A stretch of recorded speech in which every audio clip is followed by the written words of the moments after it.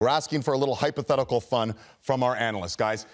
Kyle Dubas, he's obviously fielding calls. You heard Elliot Friedman say on headlines on Saturday night that the trades are now being considered. If that's the case, and again, this is all hypothetical, if you're Kyle Dubas, Nick, give me a deal you would do for William Nylander. Put your glasses on. Can you say hypothetical one more time? Yeah, so I want to make it clear. I'm not saying this is going to happen. Well, listen, it's hypothetical.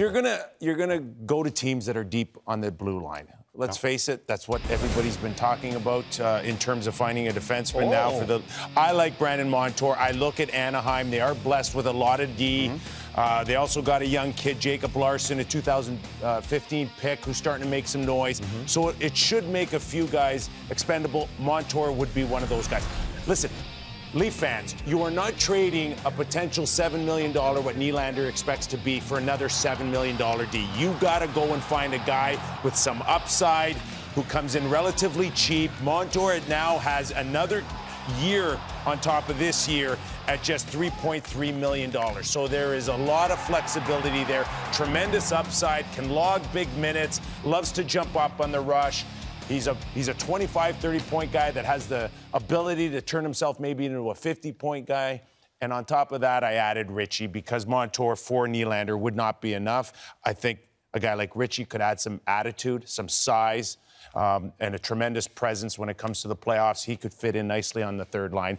That's my trade. Kyle, make it. Make that. And listen, Ritchie's got a lot like Nylander, too. They're both holdouts, right? He held out at the beginning of this year, too. What do you think of Kipper's deal? I don't mind it. I like how he went 2 for 1, like 2 guys for Nylander. I didn't know we were going to do that. But I went 1 for 1. He talked about Ritchie for his size in the playoffs. He talked about what Montour could do. I got all this wrapped up into one big, awesome freight train. And Colton Parayko of the St. Louis Blues, 6'6", 230, a 25-year-old, and he signed at $5.5 a year up until 2022. Pretty reasonable. Very good defenseman. Guess what? He's 30-plus point seasons, 3 of them in a row. This is his 4th NHL season. He's big. He can kill penalties. He can be on the power play. He can skate pucks out on his own.